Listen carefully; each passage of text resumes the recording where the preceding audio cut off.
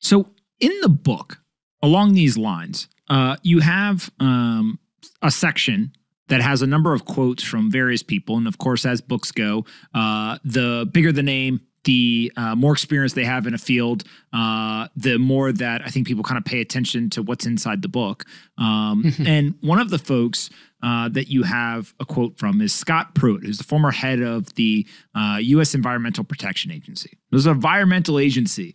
And again, the book's name is Fossil Future: Why Global Human Flourishing Requires More Oil, Coal, and Natural Gas, Not Less.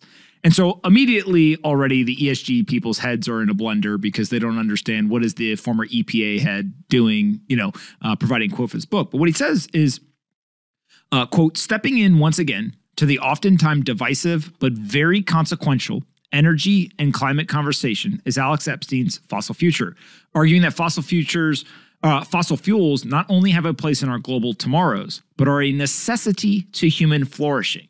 We need more, not less, voices in the climate marketplace, capable of thoughtful engagement and critical analysis. Alex profers both in Fossil Future, and it is my hope that the amalgamation of his research, data analysis, and rhetoric will yield a more constructive conversation about our energy and climate choices. Now, end quote. When I read that, it tells me that the former EPA head says, hey, maybe there's way more weight in the fossil fuels and the importance of it for human flourishing, which he explicitly states there.